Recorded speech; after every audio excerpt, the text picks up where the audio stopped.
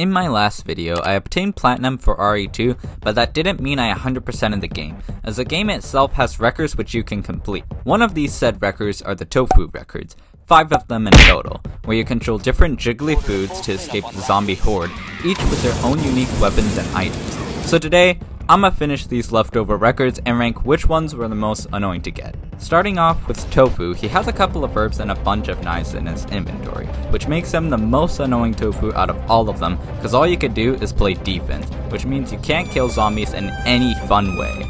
Also, adding to the fact that this is the first Tofu you use, the only experience you have with the map is when you finish the 4th survivor mode, which didn't help me cause I beat the mode like a year ago, so I had no idea what enemies would show up and frequently got lost. Please don't grab me. Oh my god, I told you not to do that. Those reasons would make me not have any health and eventually die. Welcome, punch! Dude, what is- go away! Thank you for waiting.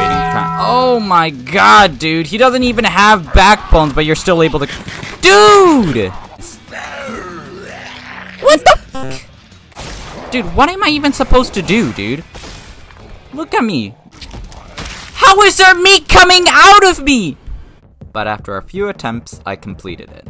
There's gonna be nothing else in my way, and I'm gonna complete it just like that. Just like that. Just like that. And like I said earlier, he was the most annoying and boring character, so I'ma put him at the top of the list. Next up is Uiro Mochi. He has an all-grenade inventory which was so fun to play around with, and now that I actually knew where I was going, it made things so much easier. However, I would still find a way to royally screw it up as the dogs proceeded to eat my ass, and I also got completely bodied by this liquor. But they would later come to regret their decisions.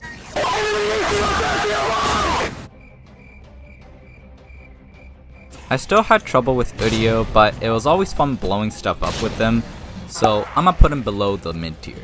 Next up is Konjac. His inventory features 6 grenades, 2 heals, a grenade launcher, and a flamethrower, and playing as him was honestly really fun. I thought that blowing everything up with Uiro Mochi was fun, but burning everything down was even more fun.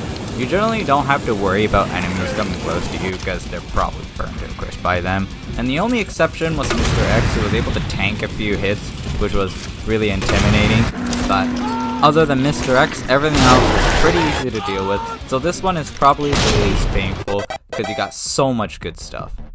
The second last Tofu is Annin, who has the most random inventory out of all of them. You have 2 different pistols and a whole lot of green herbs. The thing that made him actually fun was the revolver, because this is just awesome.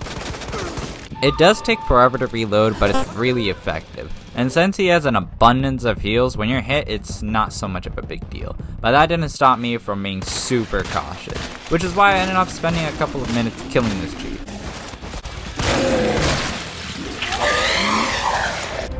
Honestly, not much to say about him.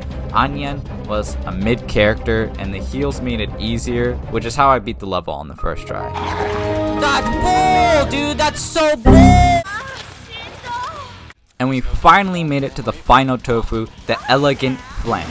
And playing it safe like last time, I proceeded to kill almost everything in my way, which was really fun. I was a little disappointed when Mr. X didn't turn into lasagna when I shot him in the face, but it was still good. I thought that having godly weapons would make this the easiest Tofu, but somehow shooting very loud weapons awakened random enemies, which costed me a lot of health. And other times, my weapons would just miss enemies, and I was ratioed while having godly weapons. On my next attempt, I had trouble in the exact same spots, but I was able to take less damage, so I bolted to the finish line, but before crossing it, I made sure to taunt Mr. X. It was fun feeling godly using the most OP weapons in the game, but it's also pretty embarrassing when you die with those. So all in all, my final tier list looks like this. I was honestly pretty intimidated to finish the Tofu Records because I'm pretty bad at RE2, but just like when I finished the game on hardcore, I ended up not dying as much as I thought I would. So I think I'll attempt the S+ hardcore record sooner than later.